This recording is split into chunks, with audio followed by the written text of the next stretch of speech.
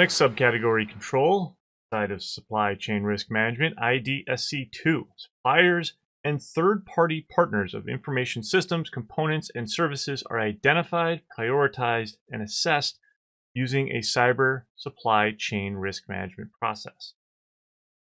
So, starting at the beginning, do you even know who your suppliers are?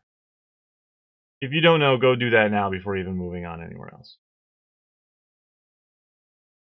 We need to have some type of a list of who our suppliers are. We need to categorize what they have access to, what type of services are they providing, and let's now prioritize what those vendors and those suppliers are doing. We've got a number of things that we need to be able to first do. Obviously, identify who those vendors are.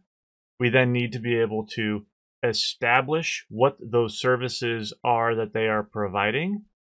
And then we need to prioritize what those services are to the organization. You need to then be able to determine what's the criticality of those services and use that to then start assessing your supply chain. You might look at what you have in front of you and say, this is just too much to be able to start with. I assure you, if you just take it in chapters, chunk it down, this is a very straightforward process to be able to begin with and get through. But you can't look at it as a whole. You need to start with, again, I can't defend anything that I don't know exists. Applies to your suppliers. I need to be able to protect myself not only from my suppliers, but my suppliers' accesses and to my organization, whether it's data or intellectual property or infrastructure, whatever that is. We need to identify what they are. We need to identify the services and then prioritize those services. Only then can you begin assessing what those services are doing and what those suppliers are doing for those services for you within the organization. One question you're asking is, what does a supply chain risk assessment process look like? Well, I traditionally like to have an idea of the types of suppliers that I have and what level of access do they have to my organization, and then how critical is that access or that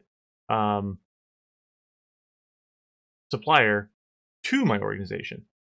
Once we've established those components and we can plot all those things, so obviously we've identified all the suppliers, number one, then once we've identified them, we can now establish what their priority is to us. Is it a financial impact? Is it the capability that they deliver to our organization? Whatever that is, some type of priority needs to be established. And then from there, we can establish what the access levels are. Are we talking about zip code data, right? Or are we talking about some of our most impactful or most important intellectual property?